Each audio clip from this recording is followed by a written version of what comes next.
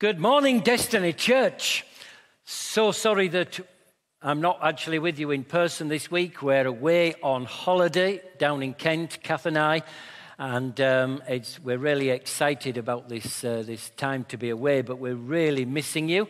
And hopefully, if there's internet where we're going, we will be joining you online. So you'll know if you're online because you'll be able to kind of connect into the online. Even while you're in here, you'll be able to say, oh, yes, I'm at DC. But you could just join online. You'll be able to see, is Pastor Jonathan with us or not? There you go. You could find out. If not, you'll have to find out where we've gone to worship.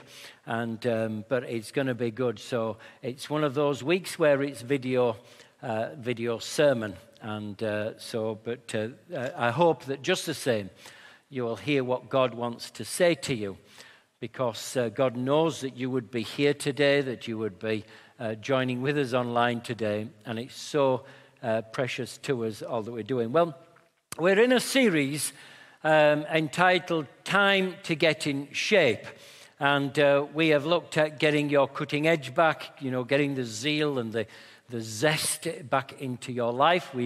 Last week, we talked about some of the spiritual exercises that are necessary for spiritual fitness. And this week, we are going to particularly look at having a healthy mind.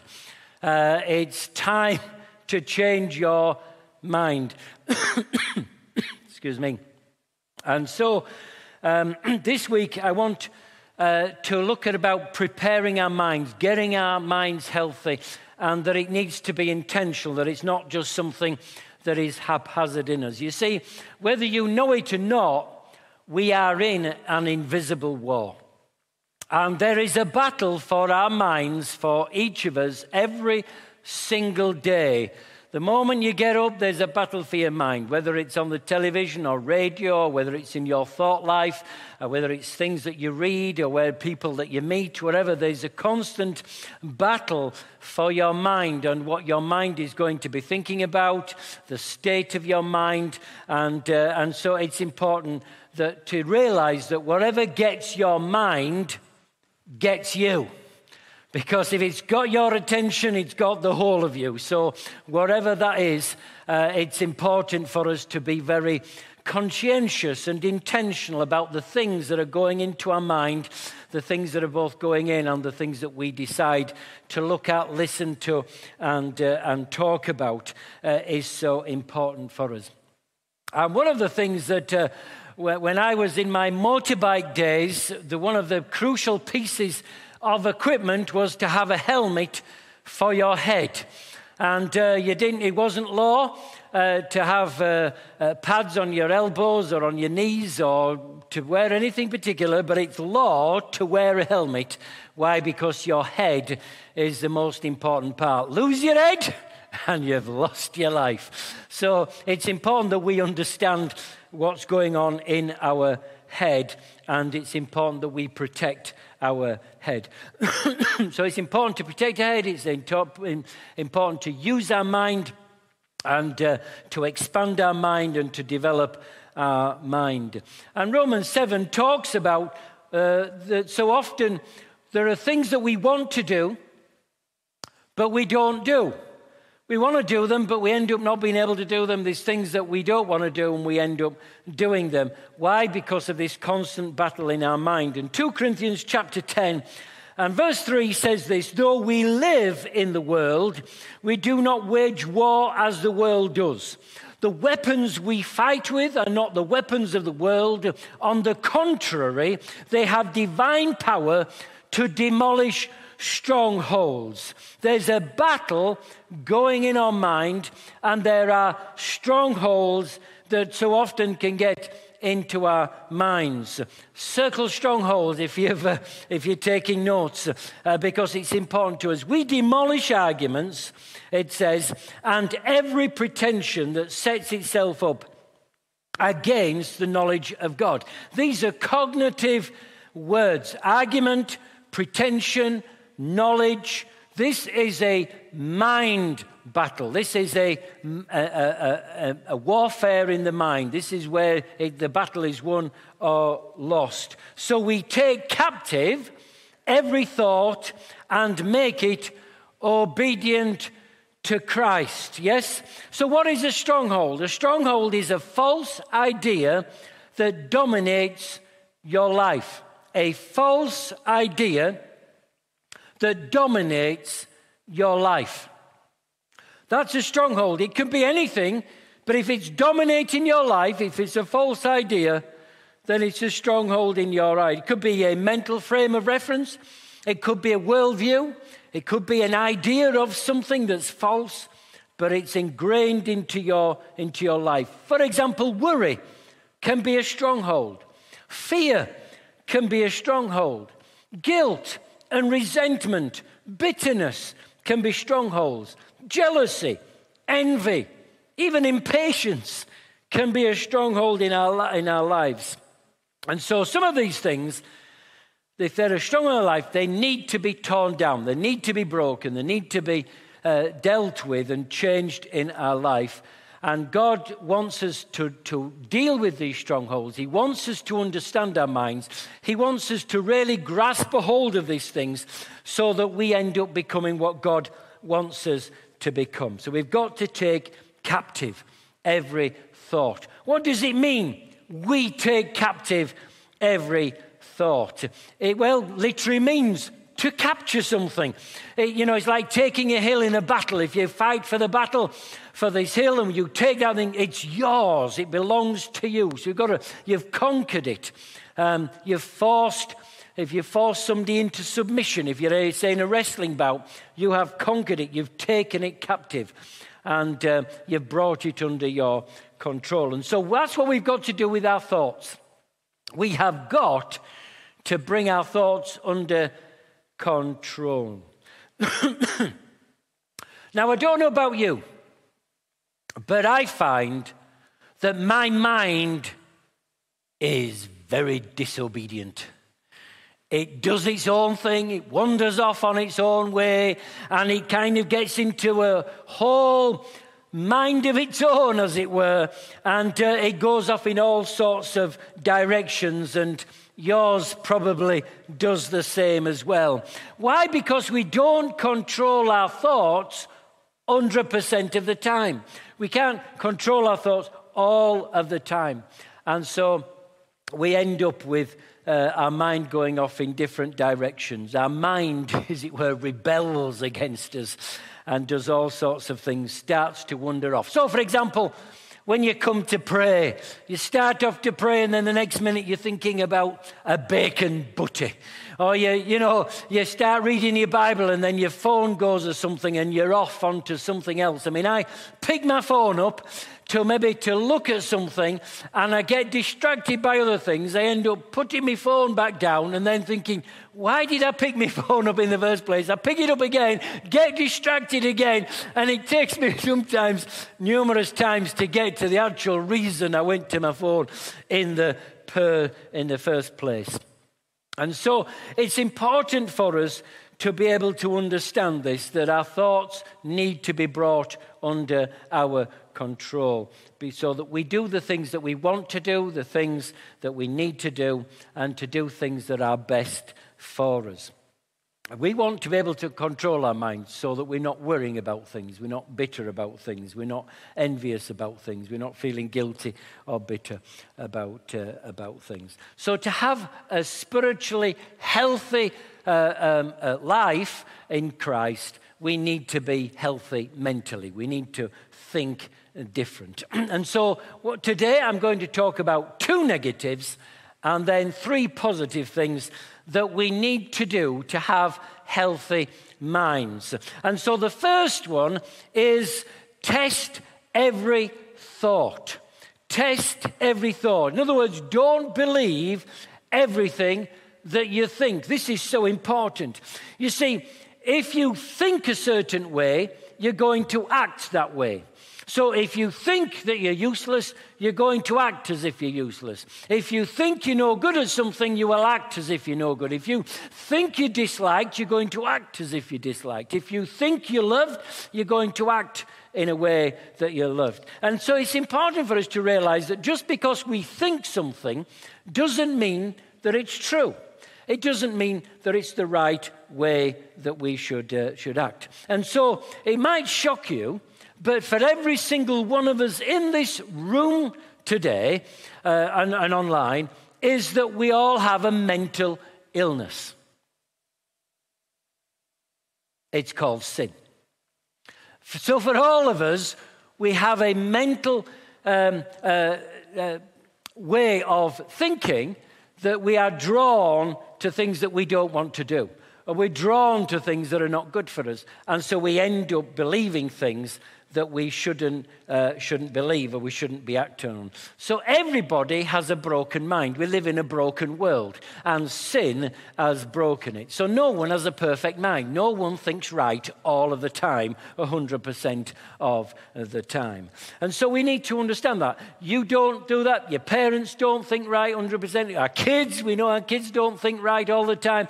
So it's important for us to realize that we need to grow in this area if we are going to be spiritually healthy, spiritually in shape for what God has planned for us. And so we need to realize that that is so important for us. You see, when God gives us an idea, we call that inspiration.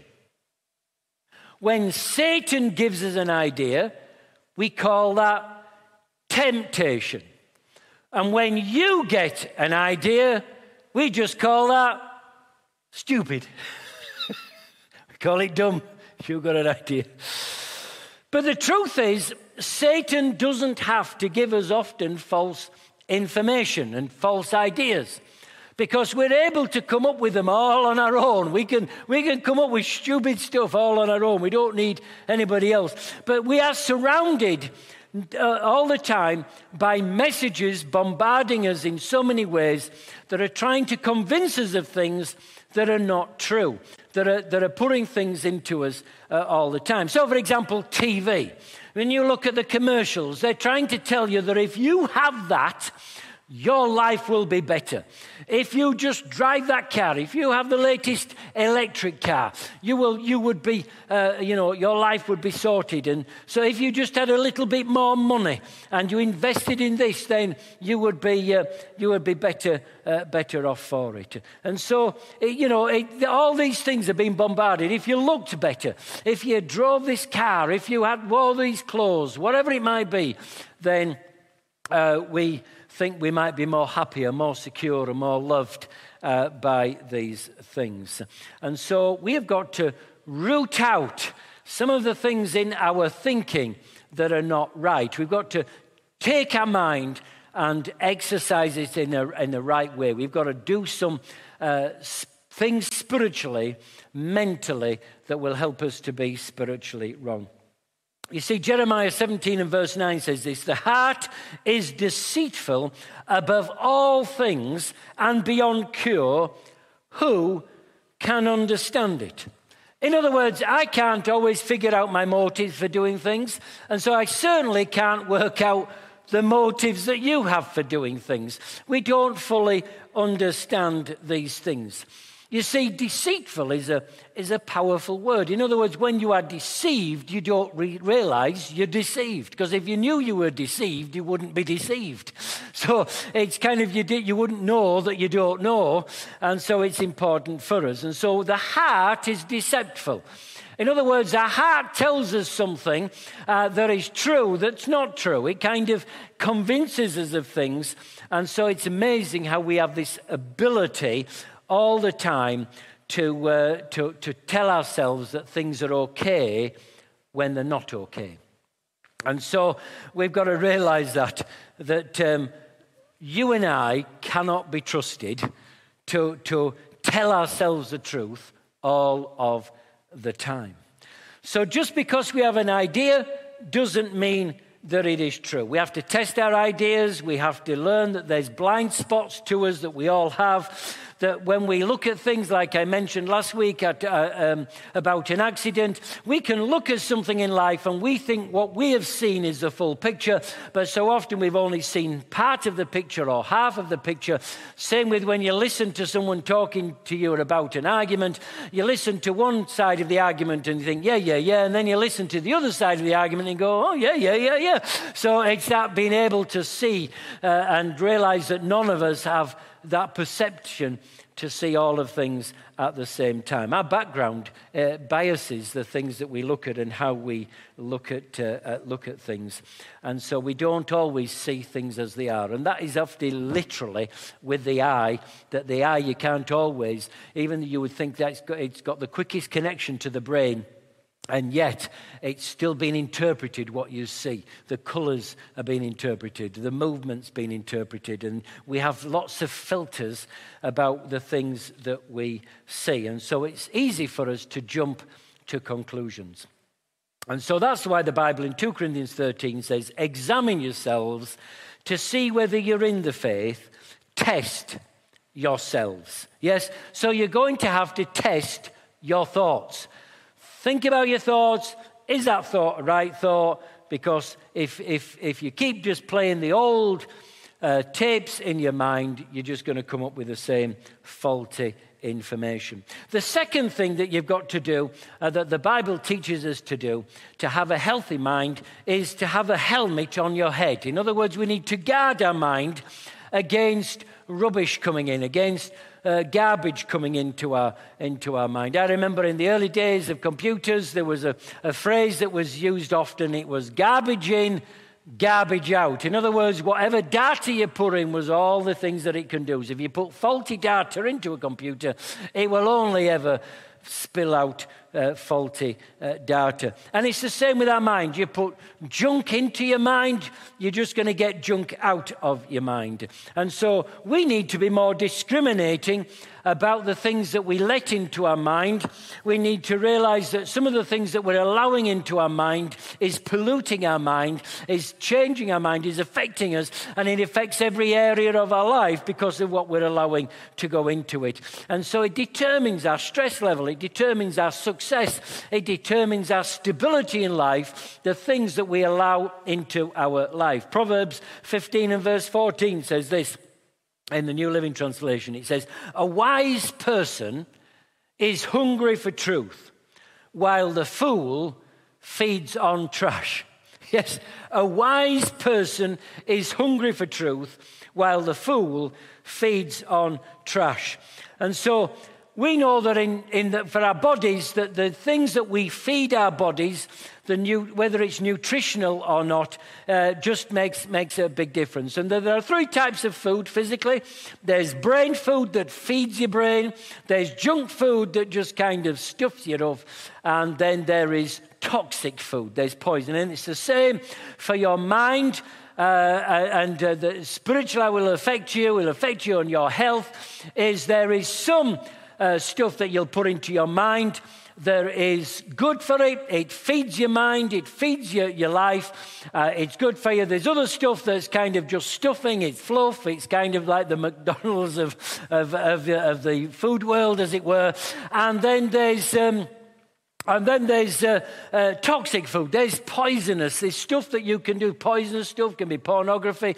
It can be stuff that's kind of not going to do your brain any good. It's not going to build you up. Stuff like occultic literature and things like that. You can put ungodly things into your mind, and it ends up in your system. And so it's important for us that we learn to put good food in. It's a little bit like sometimes we fill up with junk food mentally, and so it's a little bit like, for example, if you're going to go out for a meal at night time and you're going to go to a lovely restaurant, but through the day or just before you go out, you went out and had a load of junk food before you went to the restaurant. When you go to the restaurant, you could look at that food and think, this is absolutely gorgeous, but you're full.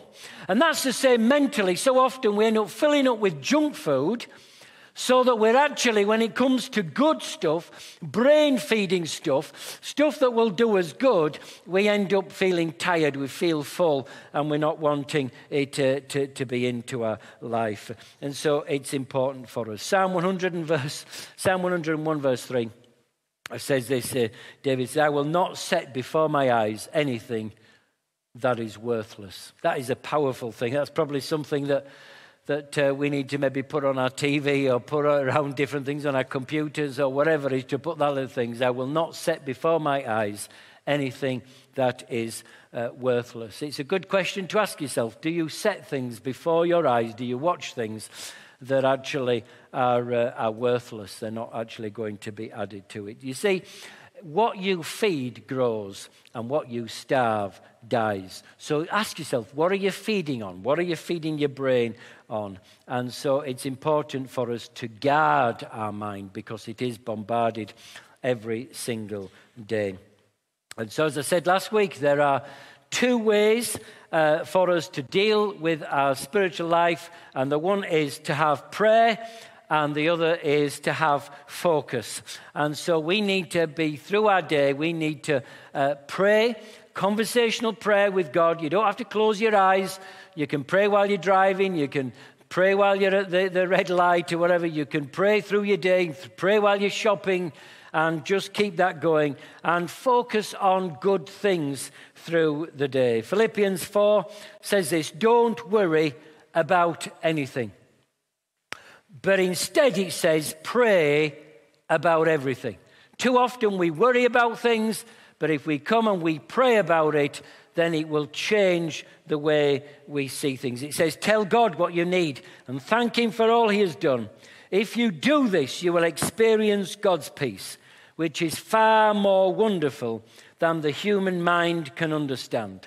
His peace will guard your hearts and minds as you live in Christ Jesus. It will guard your minds and hearts from garbage, from rubbish, from poisonous stuff. So it's so important. So fix your thoughts on what is true, on what is noble, what is right, what is pure, what is lovely, what is admirable. If anything is excellent or praiseworthy, think on such things. This is so important that we need to pray and fix our eyes on these things. What you focus on is what persists in your life. It's so often that we have things in our mind and we keep trying to think, don't think about this, don't think about that. But actually, the more you say don't think about it, the more you're actually thinking about it. And so what you've got to do is you've got to change the channel, as it were. And you've got to think about something else and choose to think about something else. So it's a little bit like the game where you say to the children and say, whatever you do, do not think about the white rabbit in the garden. And so they go around the garden and they're trying not to think about a white rabbit. And what do? All they think about is a white rabbit or a pink elephant or whatever it might be that you've got. So they don't resist, but replace whatever it is with something else. And ideally replace it with something that would be wholesome. And so it's the same on TV. Sometimes on TV, so often you're watching something and you think, you end up thinking to yourself, I don't really want to watch this. This is not going to be good for me. But all we have to do is to change the channel. And the moment we change the channel, our thoughts are back onto something else. And so that's what it's like. We've got to do with our lives. We've got to learn to change the channel, not just on the TV, but in the things that we think about. And so we need to learn to talk to the Lord all the time. Through you learn to talk to the Lord, it's going to feed your mind. It's going to just put good things in your mind. And just learn to change the channel and what you're going to focus on. Thirdly, is what God wants us to do is to imagine great thoughts. In other words, we need to let God stretch our imagination. And as we heard last week about the children that were looking at they come back from Rock Nations, and they were on about visions and dreams and the things that God had given them. Guess what God wants for every single one of us? It's not just for the youth. It's for them, but it's for all of us. It's that God would give us a dream. He'd give us visions, that we'd have some goals to go for, that we have things that we want to live for. What is it that you want to see God do in your life over the next year or 5 years or whatever it might be? Let let God expand your imagination. You see, in Acts 2:17, which was read last week, it says, "In the last days I will pour out my spirit on all people. Your sons and your daughters will prophesy. Your young men will see visions, and your old men will dream dreams." We need to be a people that are seeing what God wants us to see with visions and dreams. So let God expand your vision. Yes, and point your life in the right direction. Get your mind focused onto those kind of things. Imagination is so important for us. Einstein said that imagination is more important than knowledge because knowledge is limited, but imagination goes on. Or Napoleon said, imagination rules the world.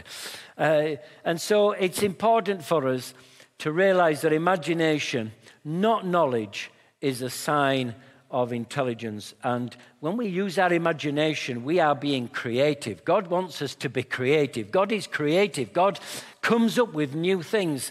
And because he is creative, we should be creative as well. And we see that so many times through life. We see that, that God has given so many Christians the dreams and visions. We wouldn't have the Narnia, Chronicles of Narnia, if we didn't have C.S. Lewis and his imagination. We wouldn't have the Lord of the Rings and that series if it wasn't for J.R. Tolkien, a Christian writer. And we could go on through these. God created us to be creative, to have an imagination. And so my prayer and plea to you today is be creative. You know, think about what God would have you to do in your life. Allow God to fill your imagination with some of the things. This church needs dreamers so that we actually do dreams for the children's work, dreams for the youth work, dream for our connect groups. What's your dream for the future? And just ask what God is going to do for that. Don't live out of what your past is. Look to the future and think about that. Fourthly, we need to nourish a godly mind. We need to renew a mind daily with God's word. You know, God's word has the power to renew our mind, to refresh our mind, to wash our mind through. You know, our mind gets tired. And you know, sometimes we don't realize this, but our mind can get tired and it runs out of energy. And so it needs to be renewed. And the way you renew your mind is with the Word of God. You refresh your mind with the Word of God. Our mind needs to be transformed, and it needs to be transformed by that which only God's word can truly transform our lives, and it will change everything in us. You see, change in your life starts with your mind. And as you change that, what goes into your mind, it will change the way you act. It will change the things that you pursue. It will change where you go. It will change how you talk in every way. Romans 12 verse 2 says, "Do not conform any longer to the pattern of this world." In other words, don't go after the materialist things and the secular stuff that the world goes after, all where the bright lights and the entertainment and the pursuits of this world. Go after God's word. Because he says there in verse 2, he continues, he says, be transformed by the renewing of your mind. Then you'll be able to test and approve what God's will is, his good and pleasing will for your life. That's how you know. Get into the Word of God. That's how you will get to know. That's how you'll be transformed. That's how you'll get to know what God wants you to do. And your mind will just be different from being refreshed with the Word of God. Now, you may say to me, I'm not a big reader, Jonathan. I'm more of a listener. Well, I want to say to you, thankfully, we live in a day and age when listening is as easy as reading. Yes? So you can get on the YouVersion. We're always going on about YouVersion. It's absolutely brilliant. You can press the little button on that and it will speak it to you. So, for example, in the daily devotions, you can have your daily devotions and it will speak it to you, speak the scriptures to you, and it's just fantastic. So take a hold of that. Some people are more readers, some people are more listeners. Well, whichever you are, just get the Word of God into your life and use that as much as you can. You know, if you're traveling in the car and hopefully maybe you've got a DAB radio, you can listen to UCB or Premier Radio or something like that. Fill your mind with stuff that is wholesome. Stuff that's not just fluff, not just stuffing, as it were, but not just junk food. Some of them things, there's nothing wrong with them. They're not bad stuff, whether that's sports or hobbies or, it could be any kind of things that can be. But the brain food that we need is the Word of God into our lives. And so more than anything else, we need that. And finally, we need to keep on learning. We need to keep on learning. We need to make it a lifetime habit to keep on pursuing the growth of our mind and the input into our mind. It's so important. The actual word disciple, when we talk about being a disciple, quite simply means being a learner. So a disciple of Jesus is a learner of Jesus. We need to keep learning. We need to keep, that what it means to follow Jesus means to keep learning from Jesus and learning what he has. In fact, Jesus said in Matthew 11, he says there, "Come to me, all you who are tired, stressed out, weary," and he says, "Learn of me. Learn from me." That's powerful, isn't it? Yes, we can learn from Jesus. That's what it means to be a disciple, is to learn from Jesus. It's worth it. Keep on growing, keep on developing, keep on expanding, keep on being stretched mentally as you do. Unfortunately, some people think when they get out of school, that's my education done, I don't need to read another thing. Some people go to university and think, right, that's my education over, I don't need to do anything else. I want to say to you, God wants us to be lifelong learners, learning in every aspect of life, developing ourselves, stretching ourselves.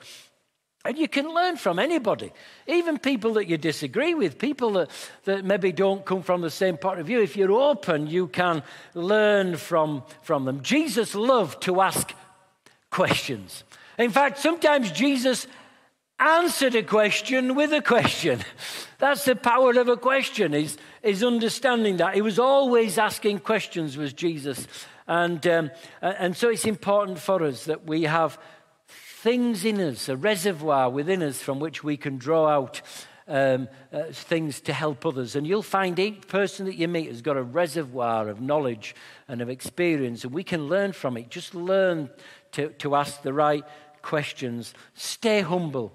Stay in a posture of learning in every aspect of your life. Proverbs 10 and verse 14 says this: "Wise men store up knowledge."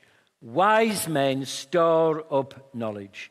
You see, your life is largely influenced, it's determined to a big extent by the things that you read and the people that you associate with. It's both the things that you read or you listen to, and it's the people that you associate with. That's why it's so important to be part of a connect group.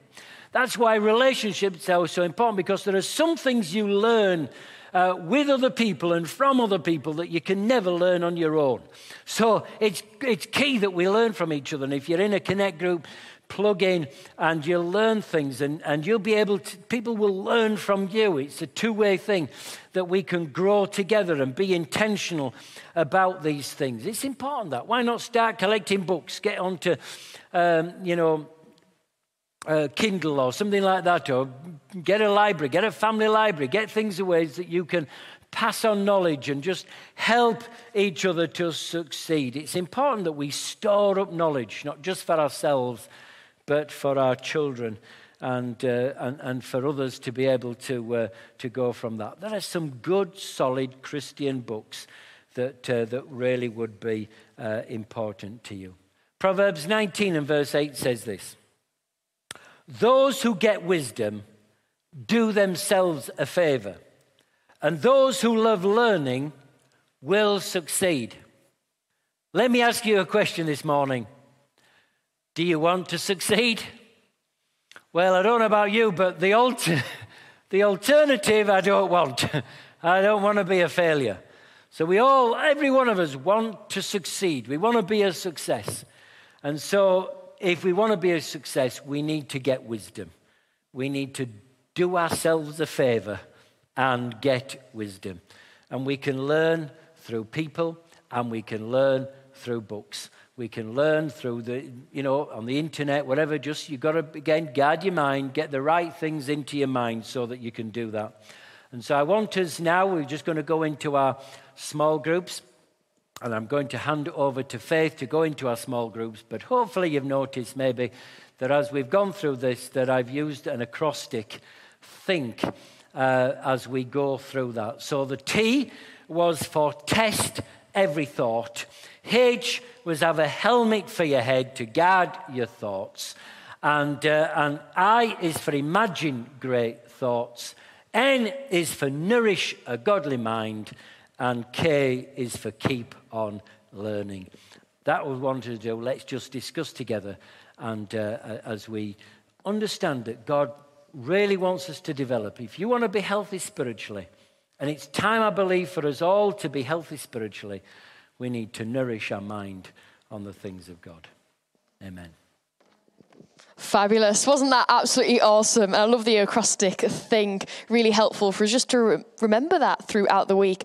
Well, we know we haven't got Connect groups, and this isn't a replacement for Connect groups, but a little supplement that we do over the summer. So in the room, we have tables out online. You've got the live chat. We're just going to spend 10 minutes talking over the sermon together. So we've got some questions that come up behind me, 5 in total. But you know what? Let this be a help and a guide for you, okay? Not to restrict your conversations, but to help you apply the word. As we heard in Philippians chapter 4, where it says, whatever you think about, think of lovely, noble things, and whatever you learn, put it into practice. There is no point us gain all this knowledge and then leaving it in our mind, okay? We want to let it be produced out in the works that we do. So we're going to just talk it over and kickstart that conversation with ourselves so that we can just pursue the rest of the week in these good thoughts and good ways. So the first question is, are you more of a reader or a listener? Self-awareness is an amazing thing, knowing what type of learner you are.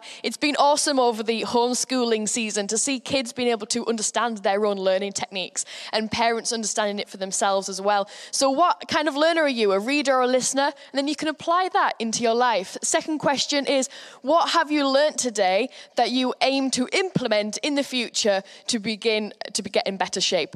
Long question to say what you're going to implement from what you've heard. The third question is, dun, dun, dun, what is your favorite junk food and what do you like to feed your mind on? Okay, this is not kind of a time where we're going to be like pointing the finger. This is just being honest. Self-awareness. What do we actually fill ourselves with? So you've got some of the sports, hobbies, social media, TV. Why don't you acknowledge what is that junk food in your life? Question 4, what could you swap that could help and nourish your mind rather than just filling it with junk food or fluff? So think about what is that thing that you could exchange in that process. And the question 5, how do you feel you can better protect your mind from the toxic stuff, okay? So see how you get through those questions. You've probably got about 2 minutes per question. You might want to write some of them down and you can kind of take them along with you. But let's just start the conversation now. Is that good? If you're on a table by yourself in the room, please, why don't you just collaborate and join? Make sure no one is by themselves. Online, I know the chat's going to go wild, so have fun for 10 minutes.